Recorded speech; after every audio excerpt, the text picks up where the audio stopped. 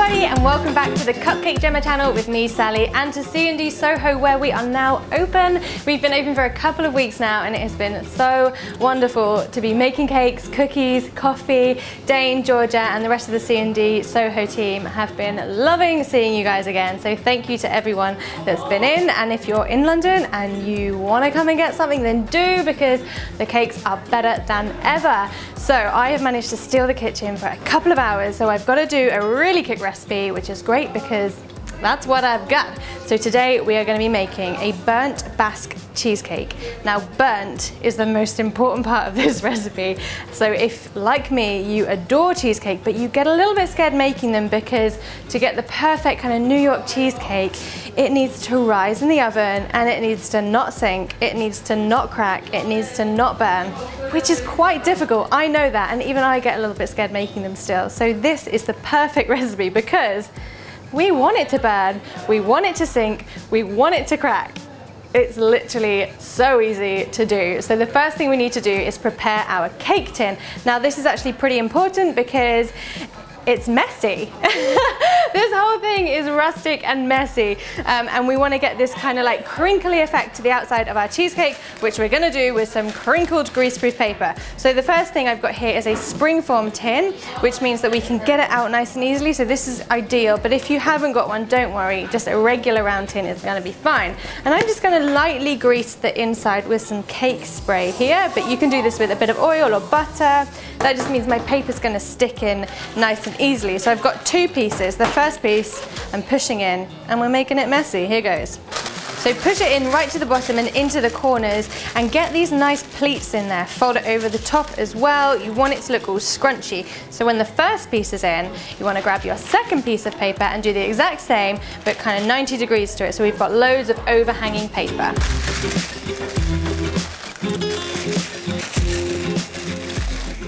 And I know this is like the opposite of what I'd normally tell you to do when it's like all about making things neat and pretty, but trust me, this is what we want, and we want it to be overhanging because this cheesecake is going to rise up quite a lot in the oven, so we want to make sure that there's greaseproof kind of touching the whole of the edge.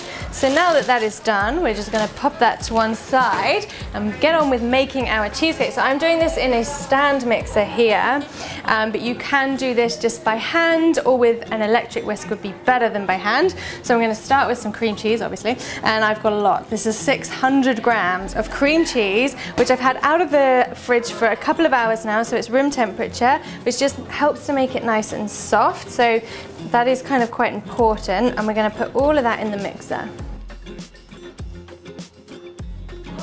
So once all of the cheese is in the mixer, I'm going to start this going on a medium kind of speed, just like this, and we're just going to get it going for a couple of minutes just to make sure it's nice and smooth with no lumps in it.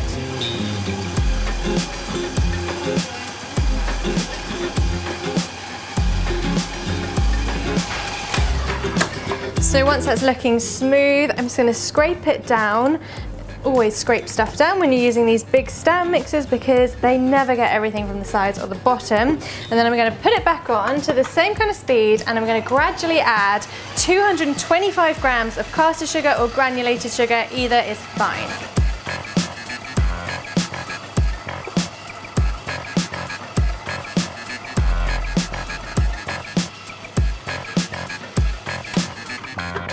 So again, give it a little scrape down once the sugar's been in for a couple of minutes, and you can see already how the texture is changing. It's gone kind of gloopy, which is exactly how we want it. So now we're going to start adding our eggs, and in total I've got 4 eggs. We're going to add them one at a time, keeping the mixer on the same speed that we had it, and we're going to add the next egg once the first one is fully incorporated.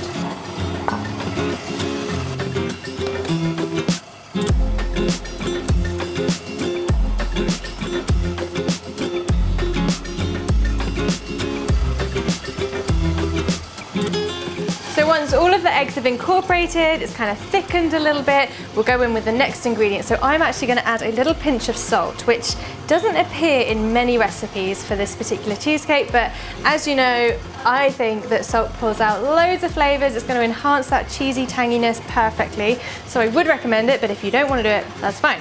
So next up, this is important and you must do this. This is 300 grams of double cream, which in the States is whipping cream or heavy cream. It's got to be thick, and that's going to go all into our cheesecake mixture.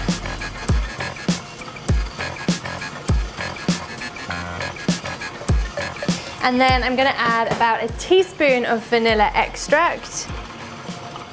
And once that's mixed in, we are going to turn the mixer off.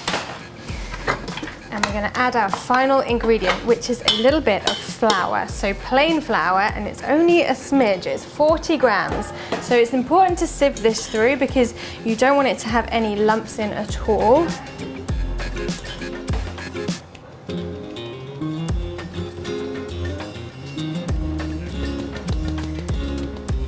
And I'm actually just going to stir this through with my spatula.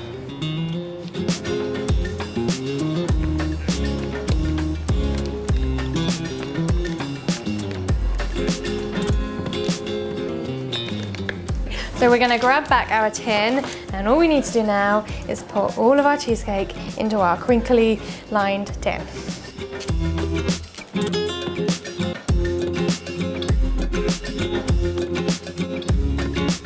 And now it is time to bake this delicious cheesecake. So preheat your oven. This is super, super important all the time when baking, but particularly with this guy, you want it really hot before it goes in. So I've got mine preheated to 200 degrees C, which is really hot, but remember, this is a burnt Basque cheesecake. It needs to go nice and brown on top. I'm gonna put mine in for 50 minutes to 1 hour, and we want it to be lovely and caramelized and burnt on top. The middle's gonna be a little bit jiggly because that's how we get that lovely kind of custardy kind of flan type center. So you just gotta kind of do this by eye, guys, and then we're gonna take it out and let it cool down for at least an hour.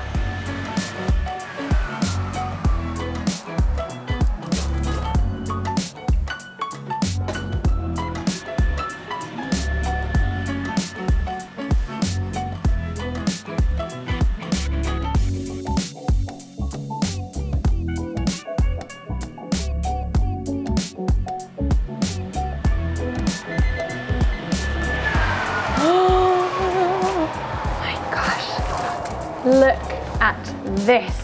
Okay, so mine's been in for 50 minutes, and look, if I give it a jiggle, it is pretty jiggly, but that is how I want it because I want it to be still kind of soft in the middle, but you can see the outsides are a bit stiffer. It's completely caramelized. Let's say burnt, it's burnt on top. That's how we want it. So now we need to cool this down. So I'm gonna start by cooling it room temperature for 1 hour, and you're gonna see it's gonna sink, but that's fine. That's what we want it to do. It might crack even further. Again, that's what we want it to do. And after an hour, I'm then gonna put it in the fridge. And ideally you'd leave it in for a few hours, maybe even overnight, but I wanna eat this today, so I'm just gonna go 1 hour room temp, 1 hour in the fridge. So I'll see you back in a couple of hours so we can eat this.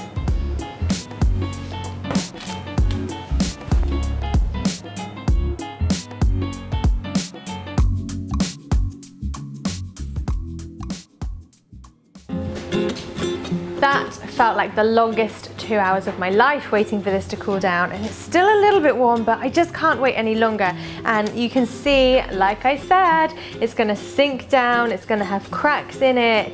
I know it doesn't look like the most beautiful thing, but in a way it does. It's rustic and beautiful, and trust me, it's delicious. So let's get this out of the tin and take a closer look.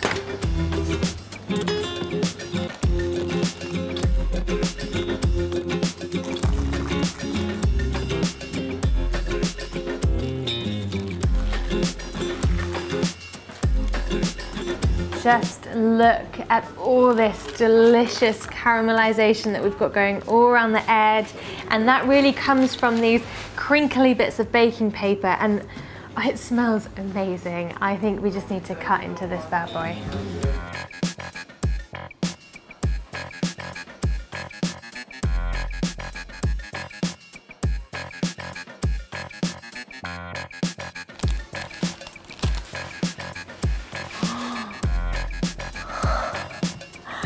when I cut this, the knife just fell straight through it. It's like the silkiest thing ever, and that looks amazing.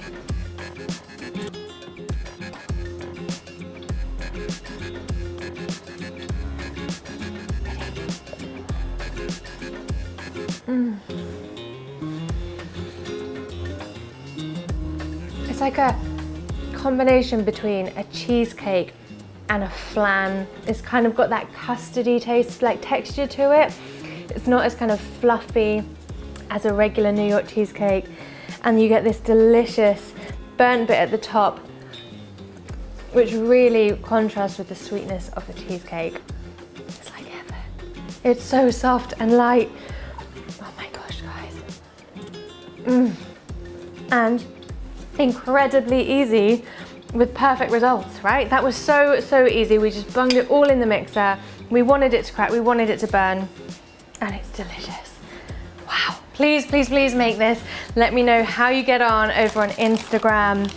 I want to see all your delicious photos of your cheesecake, so make sure you tag us, #CupcakeJemma, as well as me at Sally Dells and CupcakeJemma. And if you want to see what Gemma's up to at home, it's at Mini Cupcake Diaries. And if you're in the area, or if you pop into London, then please come and say hi to us here at Soho. The guys are ready and waiting with their coffees and cakes, ready to greet you here. And we'll be back next week with another recipe for you guys. Until then, I've got an entire burnt Basque cheesecake to eat. So leave me to it.